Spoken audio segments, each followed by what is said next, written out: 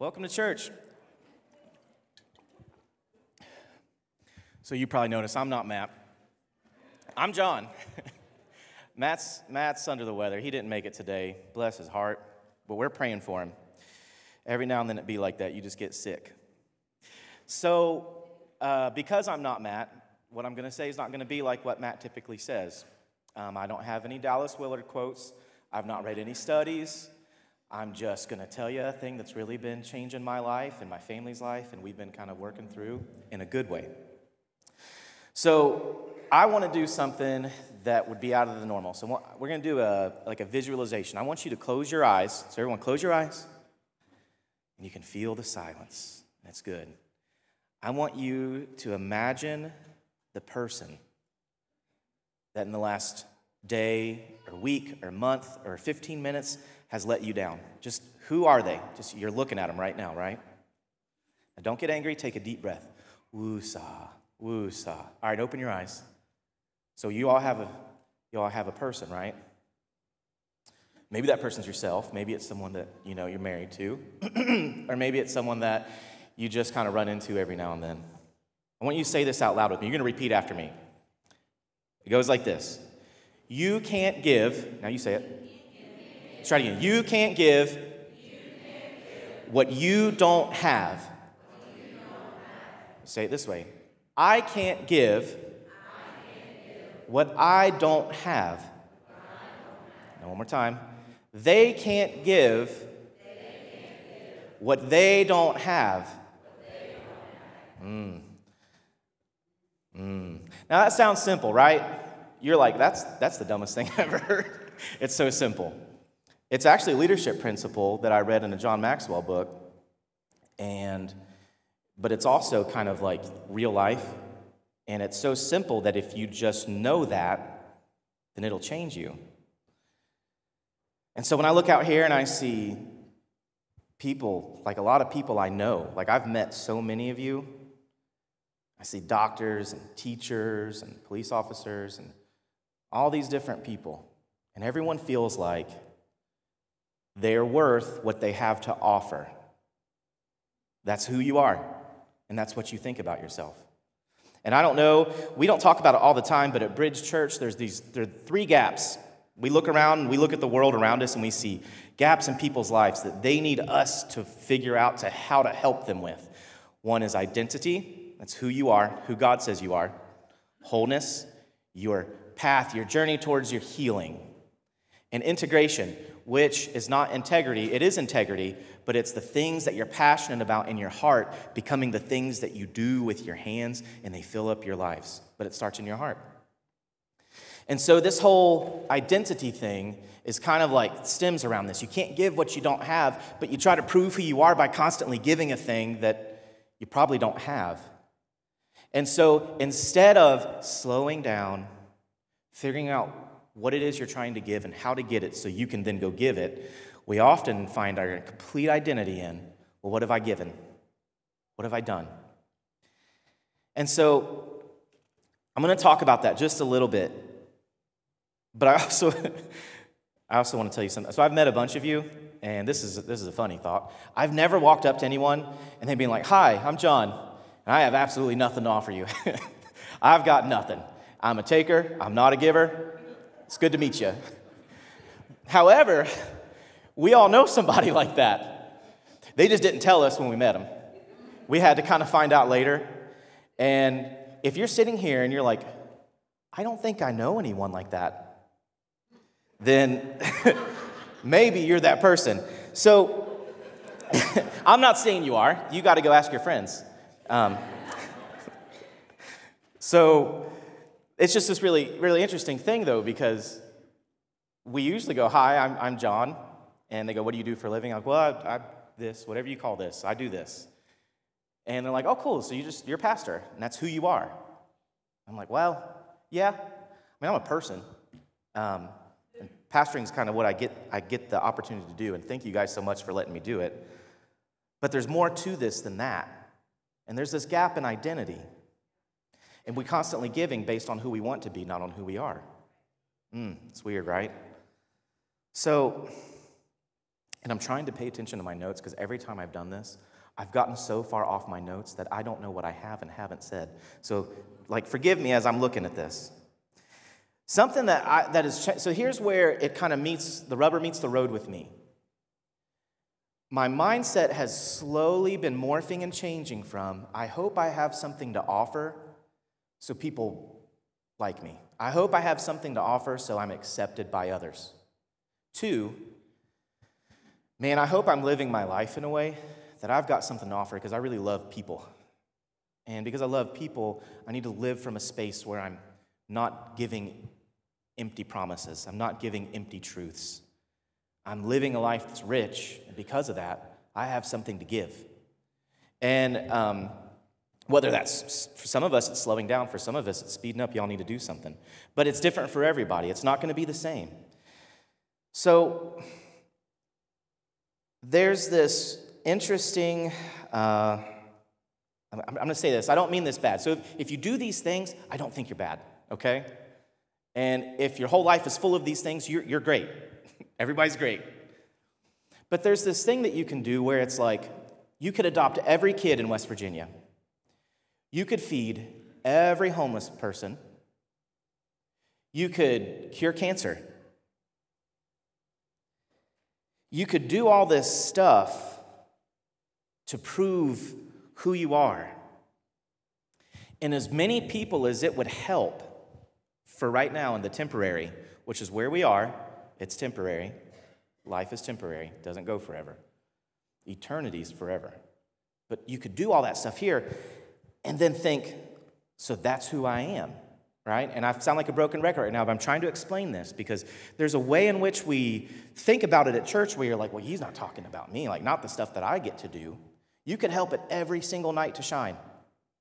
And that's good. That's actually great, and we hope you do. But it's not the thing in which you get your identity from. It's not the thing that closes the gap on who you are as a person. The thing that closes the gap on who you are as a person, only God can do. That's what we believe here at our church. It's not a teacher, and it's not a nurse, and it's not a doctor. It's not military. It's not civilian. It's not architect. It's not sound guy. It's not camera person. It's none of that thing. It's not even a pastor. There's a thing that only God can say about you. And when you know that, and you know who you are. So I want to tell you a story about how I used to have this construction job. And it was a nonprofit construction job. And we would go around downtown Cincinnati and fix up old homes so people didn't get evicted. Because when they paid their taxes, it made the city happy. And so they made sure that there was money to fix their houses so they didn't lose their homes. And it was actually really fulfilling. And I did it for like 5 years. But I didn't know anything when I started, so they always put me with an older guy who definitely knew some things. Maybe not always about construction. But these people had seen stuff. And I never forget that it was just common practice where you would hurt yourself and be proud that you didn't go to the doctor. And I mean, has anyone else ever done construction and seen it? I'm looking at, okay. So you ever work with a guy and they cut their hand open? You're like, man, you want me to take you to the doctor? And they're like, how dare you? I have duct tape. And so they wrap up their hand, and the next day they're in the parking lot of the shop, and they're like, man, dude, I hurt myself so bad yesterday, didn't even go to the doctor, didn't even get an x-ray. And they're like, you're looking at me, you're like, I think you should. And it's this weird badge of honor that you're like, I'm so tough that I don't even need help. I'm so bad that man, I can fall off the ladder and break my ribs. I'm just going to keep working. But you know what else I noticed? So that the longer I did it, I started to recognize that these guys, the same guys that were proud of being tough, were the same guys that were going van to van in this parking lot. They're like, hey man, can I get some Vicodin? Can I get some Percocets to kind of get through the day? I'm in a lot of pain. And over time, this badge of honor kind of turned into this big secret. And it was like, well, no, I'm tough and I can fall off ladders and I'm good. But secretly, I'm on drugs because I can't cope with this pain on my own. But I'm not one of those people that go to the doctor, though. Or I'm not one of those people that go to a counselor. I don't need that. I just, Yeah. So what's really interesting is that badge of honor becomes this giant secret that you portray as a badge of honor, and the deeper it gets into addiction and the deeper it gets into like life actual problems, the more you avoid the doctor that you need to see, that you would have just like visited once. It would have been great. And I don't know if you know this or not, but we do a really similar thing in church. I've seen a lot of people slap a date night or a vacation on what you should have did marriage counseling, or we do a lot of tough times, hard circumstances, like you know what you need to do? Pray. And you're right, you do, but like maybe change. And it's like we've created this standard of you have to have faith, and that's your life, and all this is imaginary, and you don't have to change this. You have to do all these church programs and these church things. And I'm going to tell you a real story about a real person, but I'm not going to share any names. But this actually happened, and it blew me away when they told me this story. So one of my friends had some parents. When they were younger, the parents were going through a really hard time. I mean, like the family was going to break up. It had gotten as bad as it could like possibly get. And so they were at church, and they'd met with a pastor, and they said, listen, we don't know what to do. I don't like her, and she don't like me, and we're sick of this. And the pastor's like, well, let me think.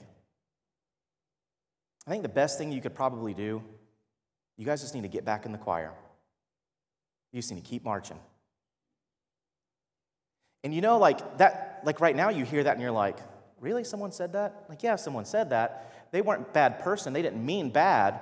But it was this whole thing that we've set up that like, you're good because you're here and you do it. You're good because it looks good on the outside.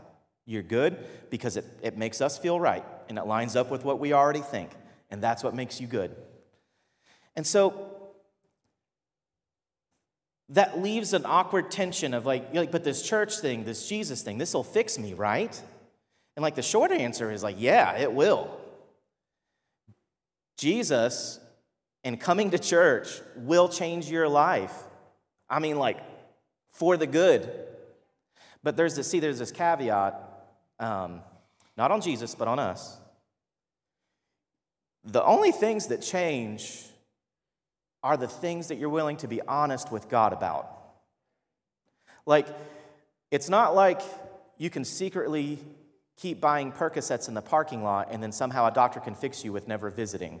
It's really not like that. And like here, it's like, oh man, you got another one of those work days coming up? You need me to come help with something? Can I go do something? And we never ask the question of, why do I get here to where I feel like I need that to be okay? And see, this whole, like, you can't give what you don't have. We're constantly running ourselves empty on fumes, trying to give, and get acceptance and prove we're good. We don't even have it to give. And so this, like, paradigm shift of, you start thinking about your life differently. And it's not, well, I need to go do some more good things, and that's going to help. It's more like you need to change your life. You need to give God access to your heart, and then let him change some things so then you have something to give. You become a person who has something to offer. I want to read you a scripture. And like I went to a Christian school through 8th grade. It was like HTR Berean Baptist. And they use the King James Version. So like all the scripture that I can quote only comes out in King James. And I'm sorry, because I know that we like lots of versions. And I'm going to read different versions, but this scripture felt weird when I read it different, not King James. So that's my religion. I'm working through it, okay? Matthew 6:33. It's going to be up on the screen. But seek ye first the kingdom of God and his righteousness, and all these things shall be added unto you. Who's heard that scripture before? I know I have. So just about everybody, right? Well, what does it mean? As a kid, like the first time I ever heard that, I was like, so like Indiana Jones style, go hunt down where the kingdom of God is and like get it? Or what? Like, what are we saying? Or like, have all these things added unto you. Like, I've heard it used a lot of weird ways, but I also was like, I don't know what it means. Like, what things? Like, what you want? Like, I don't know. Well, let's go back. I want to take you to the beginning of Matthew, where this chapter where this is quoted in. And I want to read a good chunk of the beginning of this, because there's a lot of context here that no one ever read to me when I was a kid to help me understand what this meant. So now this is going to be in the Message. Yes, so Matthew 6, 1 through 13. Be especially careful when you're trying to do good, or to be good, so that you don't make a performance out of it. It might be good theater, but God, who made you, won't be applauding. When you do something for someone else, don't call attention to yourself. You've seen them in action, I'm sure. Play actors, I call them. Treating prayer meeting and street corner alike as a stage, acting compassionate as long as someone is watching. Playing to the crowds. They get applause, true, but that's all they get. When you help someone out, don't think about how it looks, just do it, quietly and unobtrusively. That is the way your God, who conceived you in love, working behind the scenes, helps you out. There's more. And when you come before God, don't turn that into theatrical production either. All these people making a regular show out of their prayers, hoping for 15 minutes of fame. Do you think God sits in a box seat? I want to stop there because, man, that was really savage. Is that how the kids say it now? Man, when he said that, he was like, I'm going to light them up. Anyway, here's what I want you to do. Find a quiet, secluded place so you won't be tempted to role play before God. Just be there as simply and honestly as you can manage. The focus will shift from you to God, and you will begin to sense His grace. The world is so full of so-called prayer warriors who are prayer ignorant. They're full of formulas and programs and advice, peddling techniques, forgetting what you want from God. Don't fall for that nonsense. This is your Father you are dealing with, and He knows better than you what you need. With a God like this loving you, you can pray very simply. Then he kind of goes on there, and he says, so pray like this. Now, when it says, like, seek first the kingdom of God, and then he kind of trashes all the religious people that were doing this publicly, trying to get fame, it's really kind of weird because he doesn't say, well, this is what I actually mean. He just says, don't do it this way. But then there's more, and so I'm going to read a little bit more. So let's do Matthew 6, 19 through 21. Don't hoard treasure down here where it gets eaten up by moths and corroded by rust, or worse, stolen by burglars. Which, have you guys seen where the bank shut down? Oh, man, that would be the worst part here. Anyway, stockpile treasure in heaven, where it's safe from moth and rust and burglars. It's obvious, isn't it? The place where your treasure is the place you will most want to be and end up being. And in Matthew 6, 30 through 33, if God gives such attention to the appearance of wildflowers, most of which are never seen, don't you think He'll attend to you, take pride in you, do His best for you? What I'm trying to do here is to get you to relax, to not be so preoccupied with getting so you can respond to God's giving. Now that's relevant because why? You can't give what you don't have. People who don't know God and the way He works fuss over all these things, but you know both God and how He works. So steep your life in God reality, God initiative, God provisions. Don't worry about missing out. There's nothing to miss out on. You'll find all your everyday human concerns will be met. So he says all this stuff, and at the very end he goes, but seek first the kingdom of God and His righteousness, and then all these things will be added unto you. And so it's less confusing, but still not like black and white super clear. It's black and white clear, like that he's talking about not the actions you're doing, but the heart that you're doing it from. And so I think if I could translate that scripture in like a Jon Henderson version, I would have to have you look at a few other things. So when it says kingdom in this scripture, you and I think of, well, I don't know what you think of. I think of like England. Or I think of like, the Wizard of Oz. There's like a kingdom there. And it's a place, and you go find it. But that's not what it means. When it says seek first the kingdom, it actually means seek first the rule of the king. And so where it's not a place, it is a kind of a posture of our heart where what is being said in the scripture is saying, first, before you do anything else, like before you try to learn theology, before you do all this stuff, get your heart to where you're willing to let God rule the whole thing. Not just the parts you're proud of, but the embarrassing and the shameful and the hurtful stuff. So that's how the scripture starts. But then it says this thing about righteousness. I know that can be really triggering because, there's this whole term called self-righteousness. And then if we've all grown up in church and a lot of it was like do good, be good, not like really that was a lot of it. And so in Philippians, there's this scripture that I found. It's 3:9, and we're going to put it up on the screen. Now, this is the NIV. And I know it means New International Version, but I do remember where churches were very upset about it for a long time. So I'm going to use it anyway. Philippians 3:9. Here's what it says.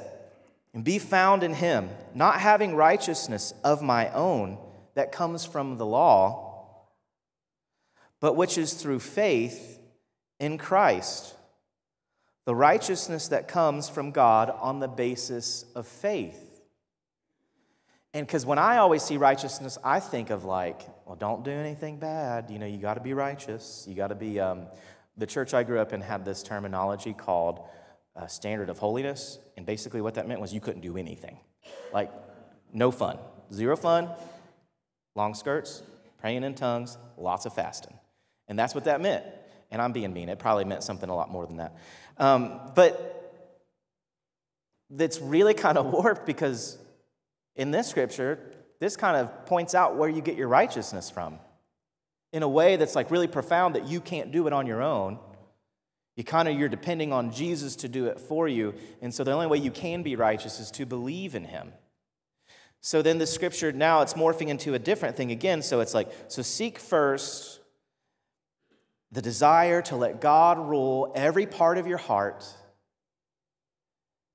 And also this deep-rooted faith in what Jesus did for you. And cling to that. And know that in that is how you're being saved. That is how you're being redeemed. So it's really weird because it takes the focus off of us in the performative sense, but puts it on us in a really you actually have to believe it sense. So if I were able to translate this and what I actually think it's saying, it says, but seek ye first surrender to God and allow him to be your king. And his son Jesus, accept his love and his mercy and his forgiveness and his freedom, and then your life will change. And the stuff that used to torture you and torment you, it won't be able to torture you and torment you anymore because you'll be free. And when you think about this scripture in the deeper sense of your heart, not just what you do with your hands, it really kind of opens up this idea. Well, yeah, I can't give it because I don't have it. I can't save people. But I also don't have to go earn it.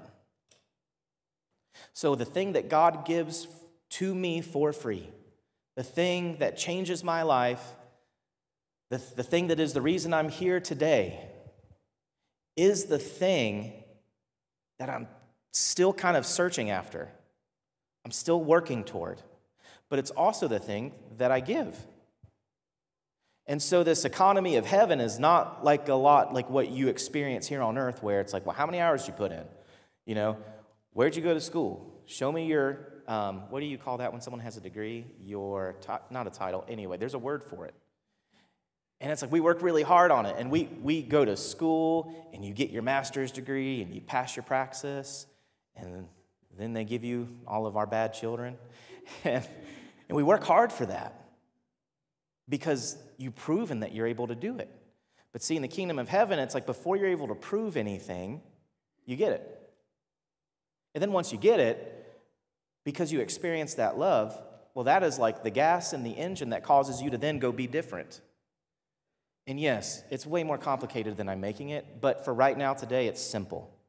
It's very, very simple. You can go ahead and come on, Matt. See, I'm not as slick as Matt. I have to actually say things. Matt, he's slick. He can get it going. So, he really can. So then what? And this has been short. You're welcome. So then what? So God wants to change your life. Yep, you hear that every week. Identity, there's a gap. You hear that a lot around here. It can only come from God. You've heard that before. Like, that's all there. That's all intact. I don't have anything new or different or profound to tell you on top of the idea that if there was a white flag, I'd wave it. This whole, I'm trying to earn your respect, I'm trying to get you to like me, I'm trying to do the right stuff so everyone else doesn't think I'm bad. Man, it's exhausting. Or at least it is for me. And I don't know, maybe you guys, you do good with it, and you might. But the stuff that you can pin to your lapel, your position, is not the thing that God says about you all the time. Doctor is good. God says son. He says daughter.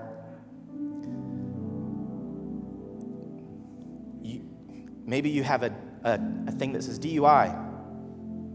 God says no. I just love you.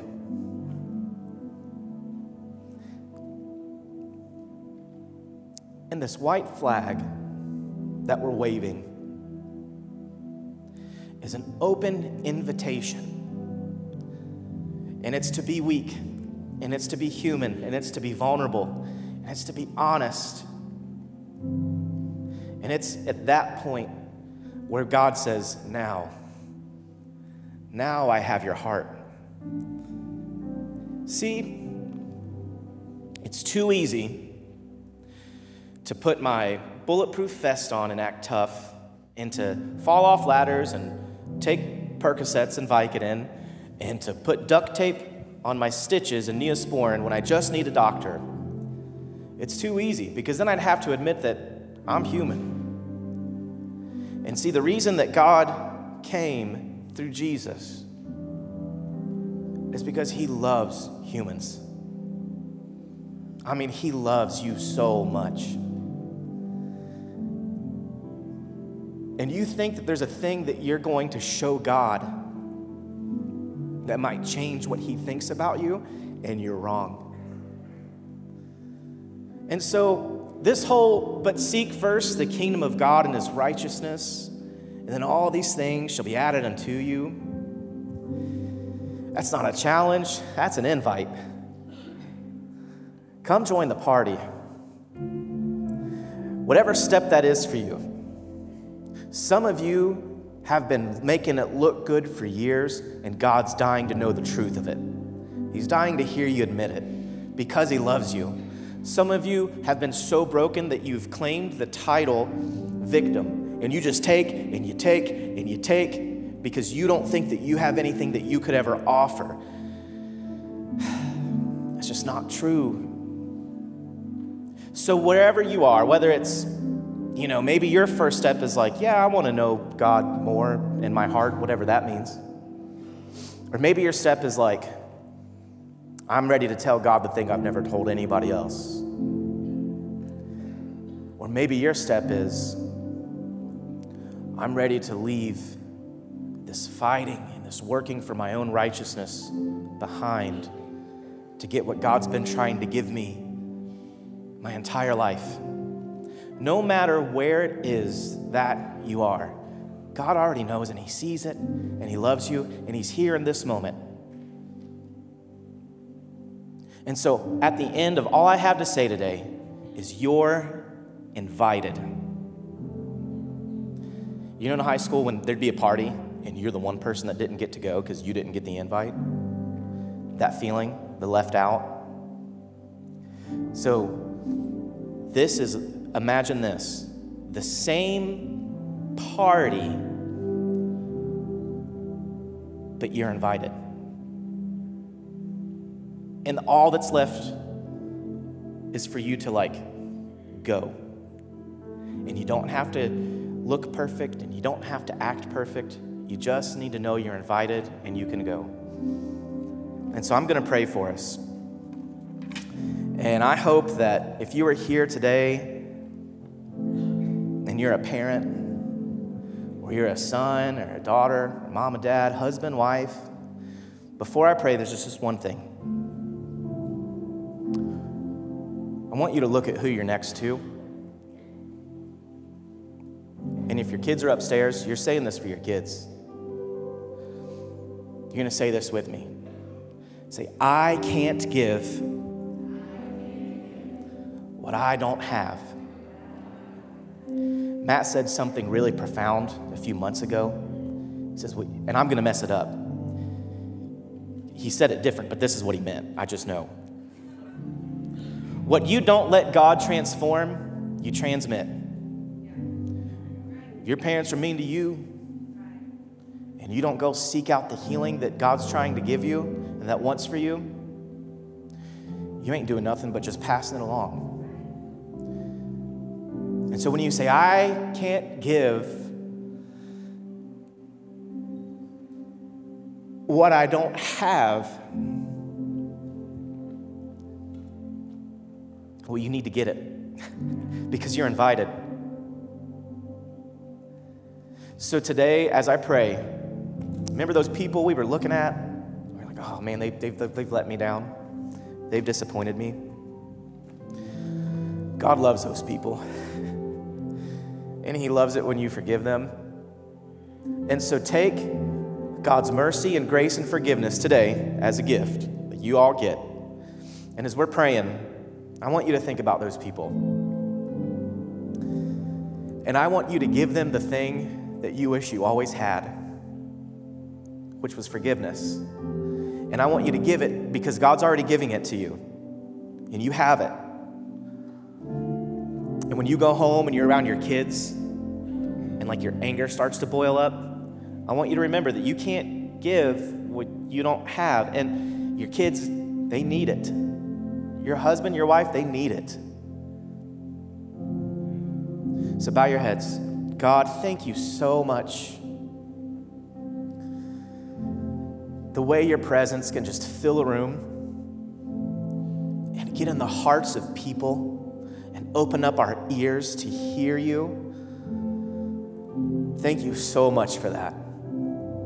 My prayer today isn't that you help our church make perfect people. God, I pray that we get to the point to where people stop worrying about how perfect they are to be here and to experience you and to know you and to feel your love and acceptance. So whether someone's out here, God, and they're asking who you are, or whether someone's out here, God, and they're telling you things that they've just kept bottled up for all those years, I pray that the love that you've given me to help me overcome what I've had to get through in my life, that you make that real for the people in this church today. I pray that you give us peace and mercy and love, and you empower us to deal with the tough things.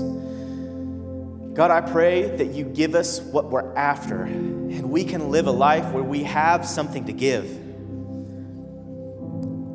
God, I pray for the young people, for the old people, that you make them feel known and loved by you. God, and help me play a part in that, whatever you need. Help us be the type of people that you're looking for. And help us be the type of church that you love to send the broken and the hurting and the confused to. And help us be a place where healing can happen and people can know you and you can reveal yourself to us and you can grow us and challenge us, God. Help us be that. And help us do it and have fun and be happy and have your joy about it too. And it's in your holy name we pray. Amen. Amen. I love you guys so much. Thank you for listening to me. I hope you have a great week, and we'll see you next week, all right?